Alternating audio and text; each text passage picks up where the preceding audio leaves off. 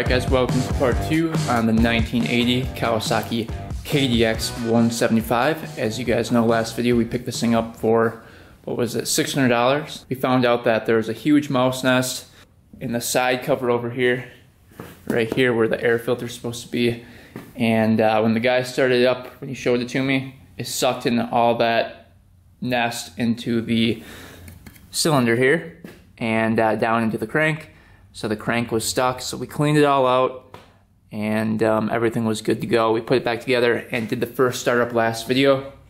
We found out also that the carburetor slide is the wrong carburetor slide for this machine, which is really weird. So the slide has a cutout groove, which is supposed to be on this side, but it's actually on this side, so it's not idling properly because of that. I found one on eBay. It was like 60 bucks. I'm like, I don't know if I can buy that, but I actually know the people, so we're gonna see if I can get the price down a little bit lower. We've got to fix the chain. The chain is really messed up on this thing. You can see it goes up over that thing right there, and then downward angle. It's supposed to go on this chain guide right here. So somebody really messed that up. Then we've got to do the oil change. Last video we looked at the oil, and the oil is really bad in this. It's mixed with a ton of gas, it looks like. Let's see here. Yeah, it's like all brown and milky in there. You can see it's even bubbling. So we gotta do that today as well. What does this thing take? Only 0.55 liters. Barely any oil. So let's get going on that, and hopefully we can take this thing for a rip today. Alright, we're leaning this against the side of the garage to do the oil change, because all I have is the center stand. It does have a kickstand, but like I said before, that weld is pretty weak, and I don't want to rip it off further. So there's a skid plate under here. We gotta get those bolts off. So let's do that first.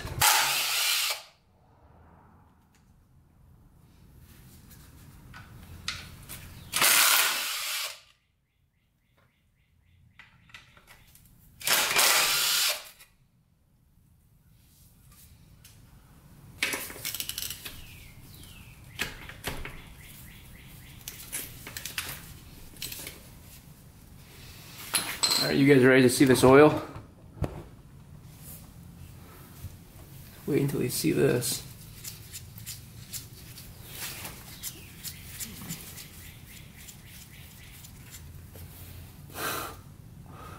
Now that is some bad oil. Yikes. Just a tad rough.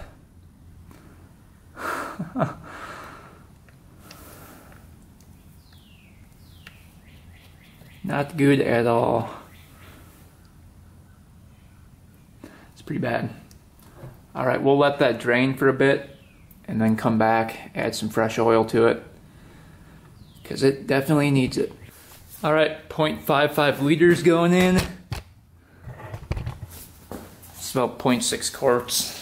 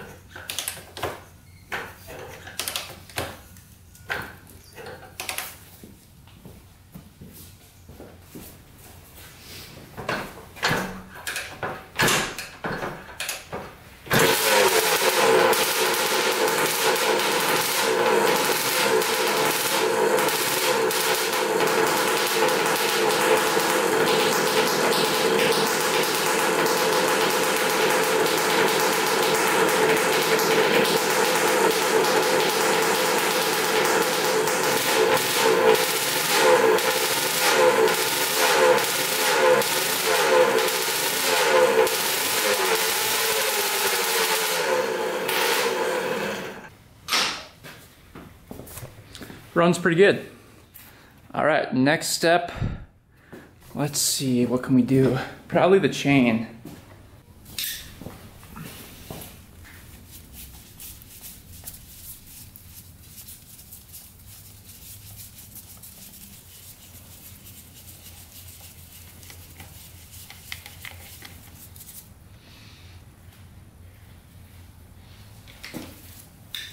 get this off of here. Ouch. Looks like the clip is back here. Master link is back here.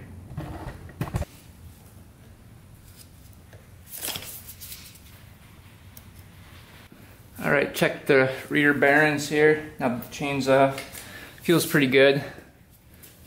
No wobble. Chain's got a lot of slack now that we got that off. Might have to cut out a few links. Possibly. We will see. Might be able to adjust the wheel back further.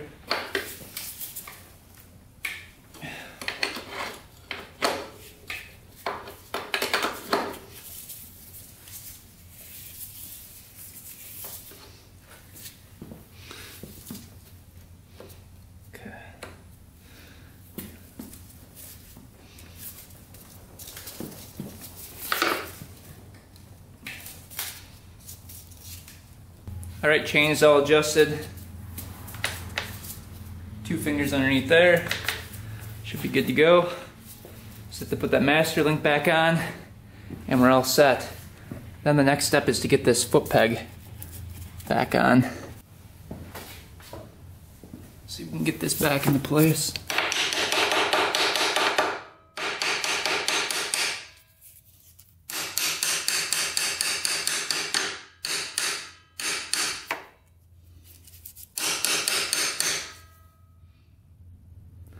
Right there, looks pretty good. Alright, that's fixed in there. So what I had to do was use a bolt like, let's see if I can find it, like that. Or it's got a really flat head on it, otherwise that chain would have been hitting that right there. So I tried to use a normal, you know, just hex head like that, and it did not work. So we got her figured out. That's not going anywhere. Nice and tight on there. So that was the only way to do that. I think that's like that because the sprocket's so big in the back. I don't think it's supposed to be that big. And usually the chain would sit up like right here. And that bolt would clear that. So, but anyway, we got that fixed. Let's check compression next.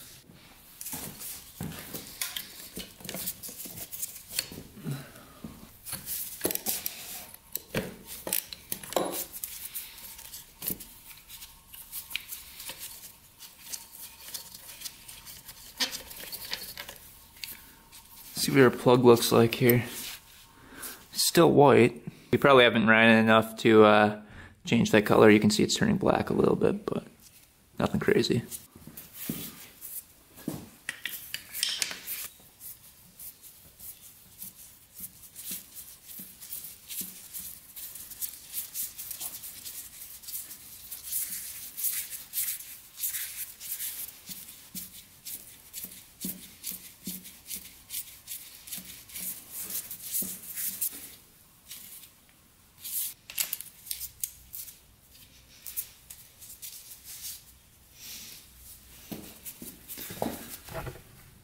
Alright, we're shooting for like 120. I guess anything over 100 is pretty good for an old bike, but I'd like to see 120 on here. Let's see what we get. Right there. We're going to do throttle open.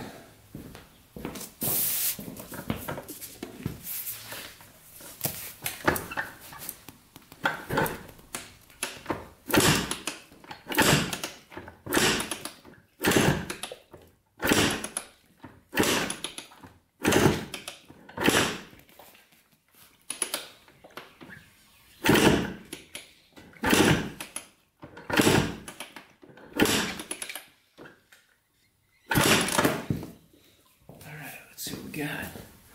Oh yeah, 150. That's awesome. Alright, that's pretty good. I'll take that. Not too bad. Alright, we've got great compression. One more thing before we take this thing for a ride. I want to get a silencer on here.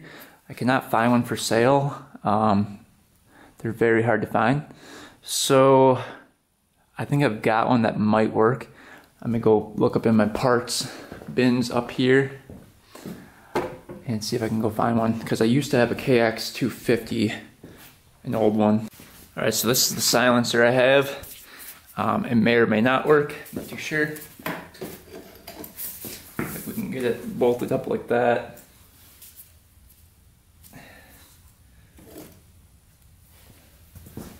Might possibly work, we'll see.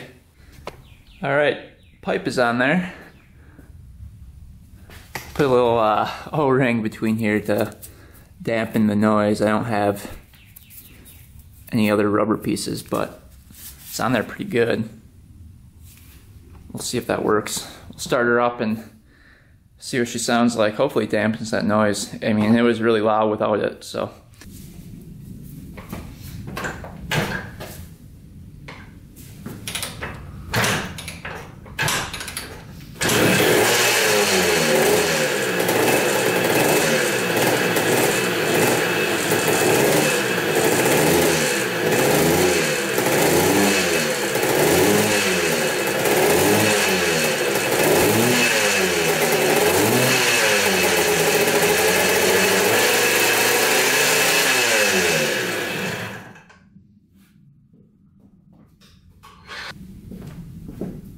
I'd say that's working. That's a lot quieter.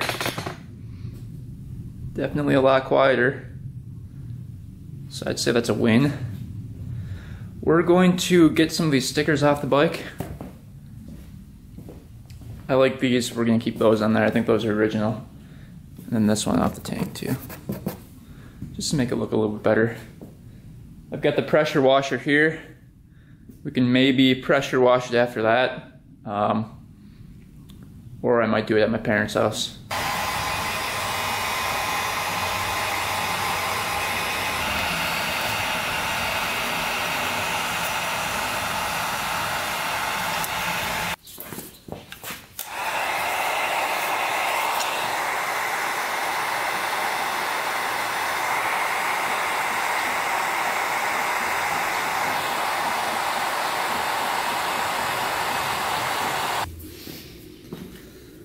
It's like sticky stuff on there.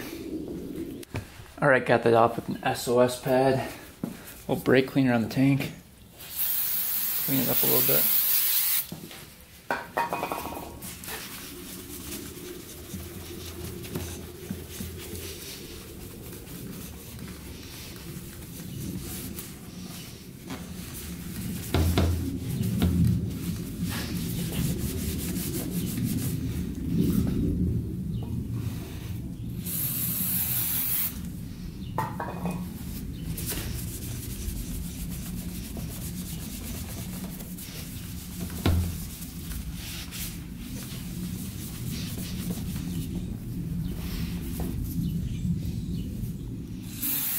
Alright, it's cleaned up a little bit.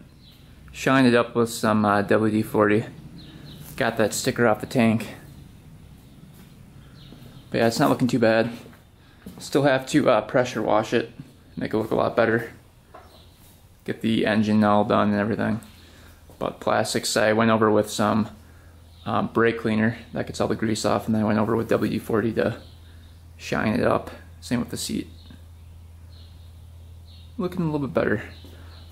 These handlebars need to come up a little bit. They're kind of bent forward, so let's get those up a bit, and then really we should probably replace them. But once we get to my parents, I've got my welder out there. We're gonna try to weld this kickstand up and then paint that. But I think we're now going to quick test this out to make sure it moves before we get out there and start riding. I think the clutch plates are stuck right now, so probably have to warm it up for a while and then maybe ride around for a little bit before that clutch disengages, because I think it's pretty much stuck right now.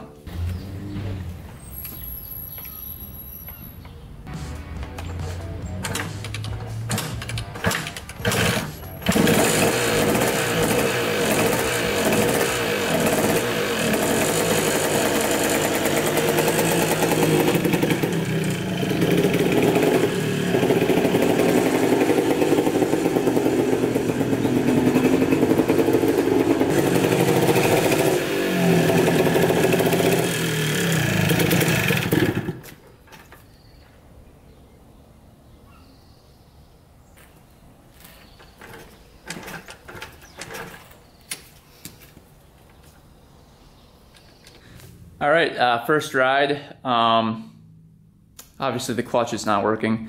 So we're gonna take it out to my parents, rip some trails, take her on the road, see what she can do. Hopefully that clutch frees up. If not, we can take off the clutch case cover and probably have to rip apart those clutch plates. But we'll let the oil warm up and see if that works. But let's head out to my parents and go rip this thing. All right, we're all prepped for welding. You can see the previous owner's job wasn't the greatest. And back here, you can see I got all that back down to the metal. So we're gonna weld a gap right in there because I think that's where it broke. So right there, we're just gonna weld a nice bead all the way down. So we'll see how that goes. But we made it out to my parents' house, so we're gonna go rip around in a little bit.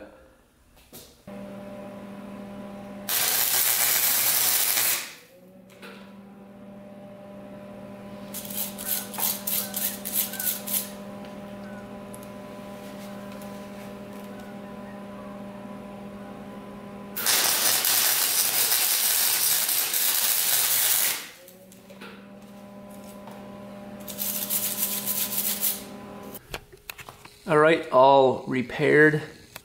Thing's pretty strong now. Shouldn't go anywhere.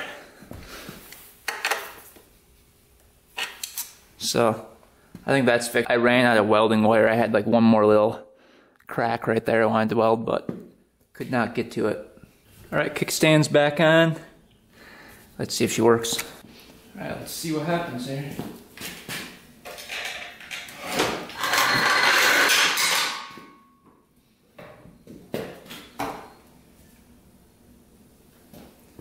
Hey, it works.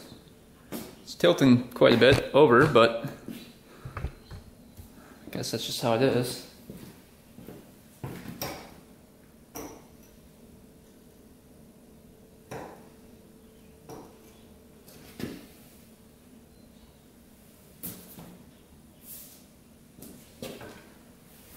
Well, that's fixed.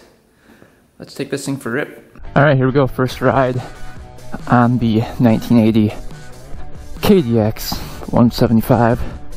Take a quick peek at it. It's a pretty sweet looking bike. Look at that beast. Alright, first ride, let's see what she does. Gotta let her warm up for a little bit here. Alright, let's see, turn on the gas. Gas is on. Kick her over a couple times.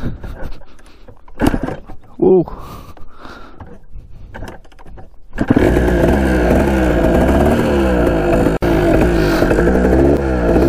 She's a little smoky. Make sure the choke is off here. Yep, choke is off. Alright, here we go. There we go, baby.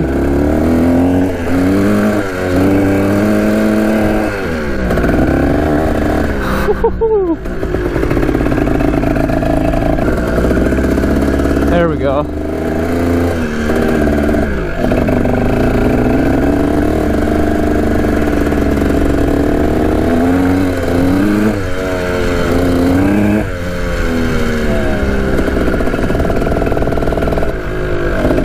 Can make it through here.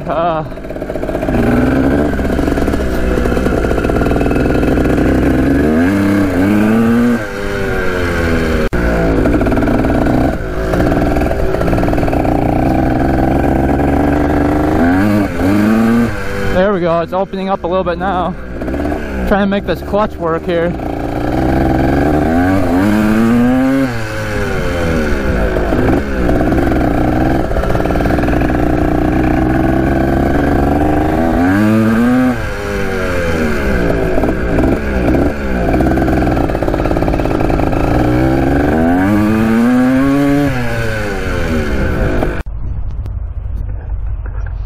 Alright, got the clutch kind of working.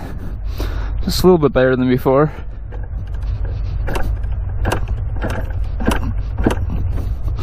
Let's see here.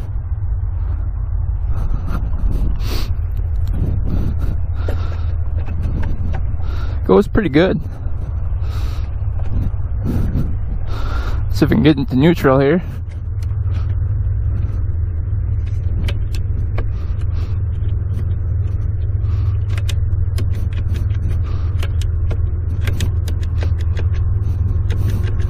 I think my lever's stripping out right here.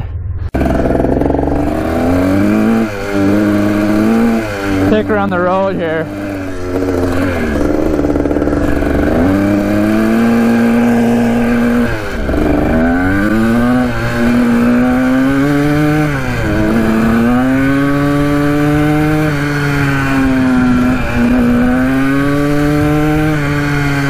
Sounds pretty lean.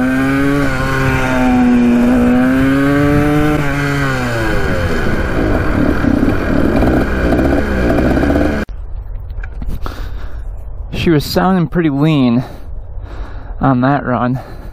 We're leaking some oil. Oh, that must just be from the chain, I think. Unless there's like an automatic oiler or something. But leaking a little bit right there. I don't know what that's from. I'm guessing the slide in the carburetor is causing it to do that. It's really weird acting.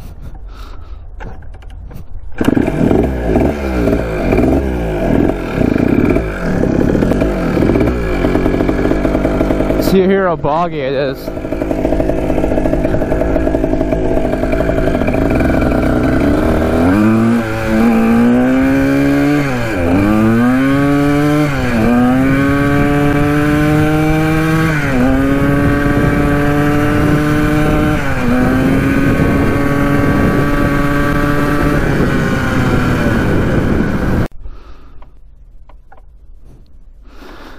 Alright, we're gonna run over with the choke on for a little bit, see what happens. Maybe it's just running lean. It doesn't like the choke. Ooh, backfire there.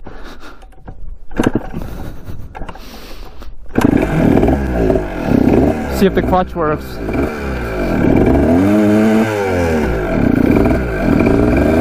Oh yeah, baby. Clutch works.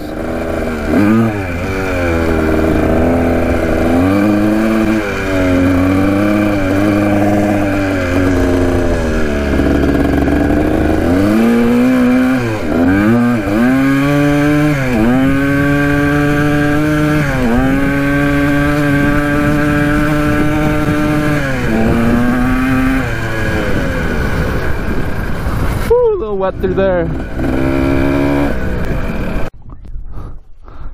What are they doing back here? Big crane back here. Looks like they might be digging out the ditches or something. Not too sure. Huh. You can hear the bike runs pretty good, but I think it's just the slide that's causing issues. You can hear it rev out all the way, but it takes a little bit, and I think it might be the slide. But otherwise, it's going pretty good.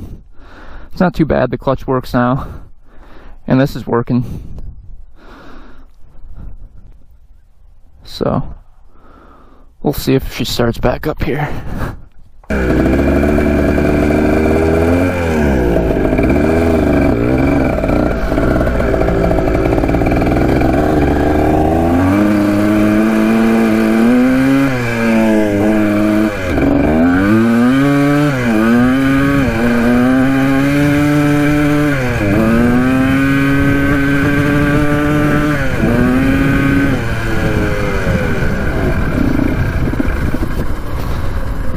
As soon as I let off the clutch, it just dies.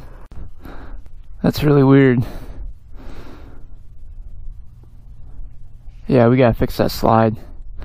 I think that's the problem. Because right when I let off that clutch, it just dies. Alright, let's try starting her up again. Yeah, that shifter's getting stripped out. See if we can make it back home.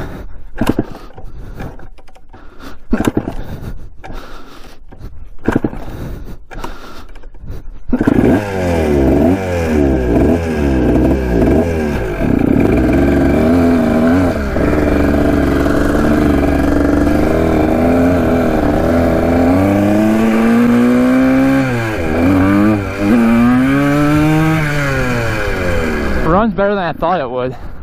Alright, so the shifter keeps on getting stripped out. I don't know how. Must just be too much oil in there. So I'm gonna take that off, clean it out, reinstall that, and see if we can get those teeth to grab. I don't know if it's the shift shaft or the actual shifter getting stripped out. Alright, so it definitely looks like the shifter is stripped out and not the shaft. You can see there's those teeth are all stripped in there. These aren't too bad. I mean, they're not the greatest in the world, but I don't know if you guys can see that or not.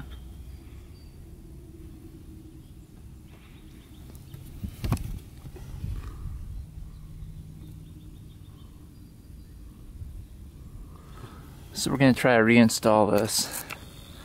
See if we can get it to grab a little bit better. Alright, let's see if the shifter's fixed. Hopefully.